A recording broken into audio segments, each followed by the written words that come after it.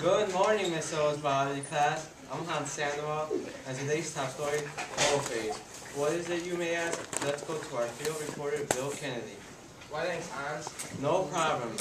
So, Bill, tell us what prophase really is. Well, Hans, that's a good question. I will tell you about the nuclear membrane and the nucleolus during a certain phase of mitosis.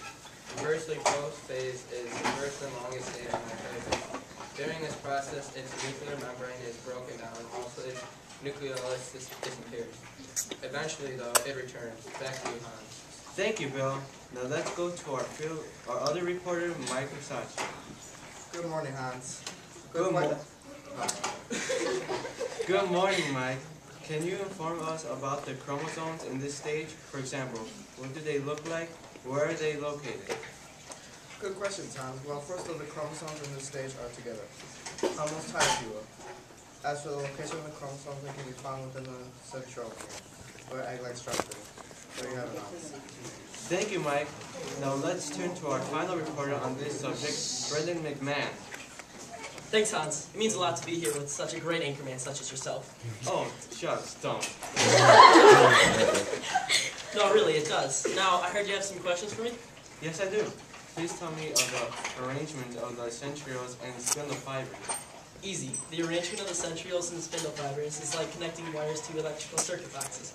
You see, the spindle fibers and wires and the centrioles are the circuit boxes. You connect the spindle fibers to the centrioles like this.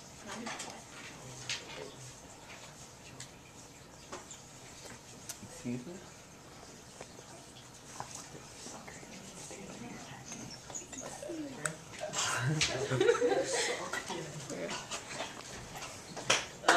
There you are, an established connection. Anything else, Hans? Yes. Tell us how this stage of mitosis is critical to cell division.